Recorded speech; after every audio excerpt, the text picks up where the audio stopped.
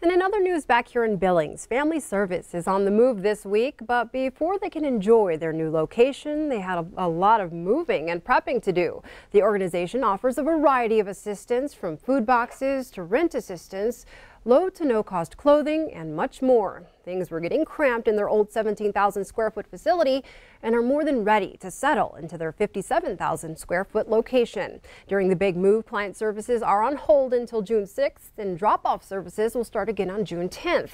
Their big grand opening is June 14th. Executive Director Stacy Brown says getting ready for a new store is almost like getting ready for a new baby. Getting ready for this building is like giving birth all over again to Family Service. This is going to be our home forever. It's been a long time coming. We've talked about it for years, and now it's actually coming to fruition, and we're excited. We're so thankful to the community especially.